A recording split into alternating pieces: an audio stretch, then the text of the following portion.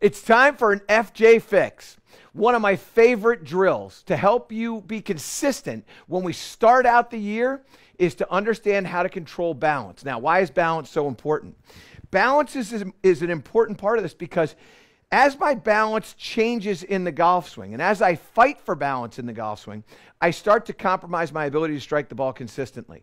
And what I mean by that is that, well, you got to understand that the bottom of the arc is going to happen right around the top of the spine, right around up here. Not back of the neck stuff, but right up here is basically where the bottom of the arc, more or less. I'm just more or less.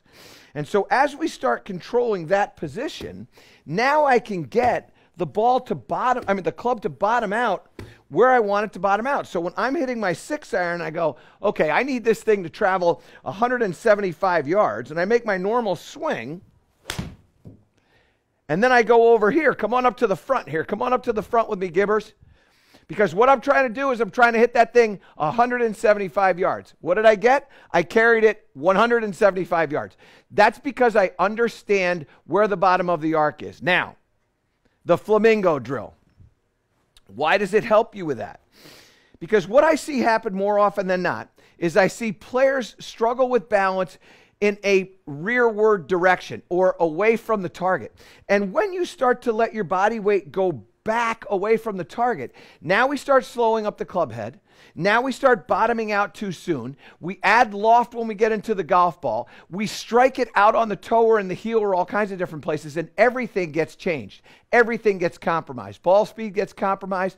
The face angle gets compromised. The launch angle, both horizontally and vertically, everything gets compromised. And so what I want you to do when you get to going right in the spring, this is never a bad drill to do. It's always great to do at the beginning of the year, but it's never a bad drill to do at any time.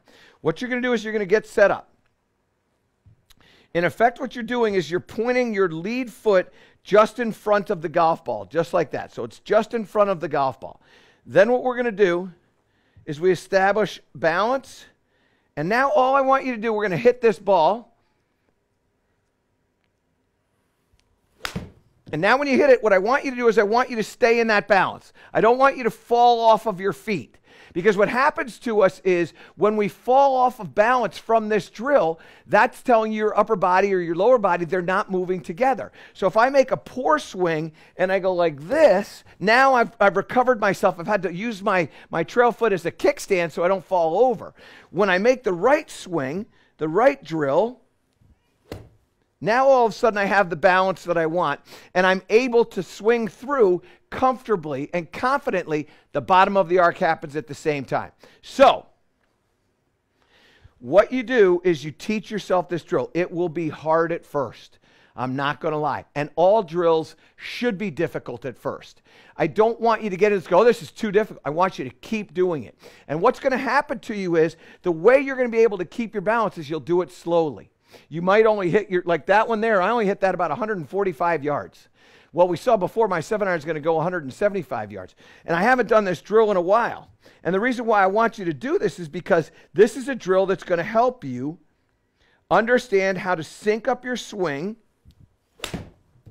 That was a really good one there. That one there went 165 yards. So in 2 swings, I was able to feel what's going on in my feet and understand how to generate the speed. And now, again, after you've done this for a little bit, now you go ahead and put that other foot down, and you're going to feel like you've got so much more control over your balance that you'll be able to go even faster. So remember before my 6-iron, 175? I think I can get this thing to get up into the 190s.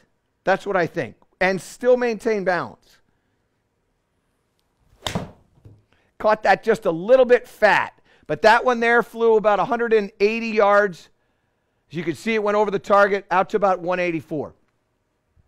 As you start to manage your balance, that's when you start to get your consistency. And it's critical at the start of the season to understand, pay attention to the fundamentals. And one of the most fundamental parts of the golf swing is balance. It allows you to get consistent. It allows you to have predictable distance. It allows you to have a predictable apex and a predictable launch angle and all that stuff. When you start losing balance, that's when you get into trouble. And that is an FJ Fix. To improve all parts of your game, subscribe to my channel, and click the link below.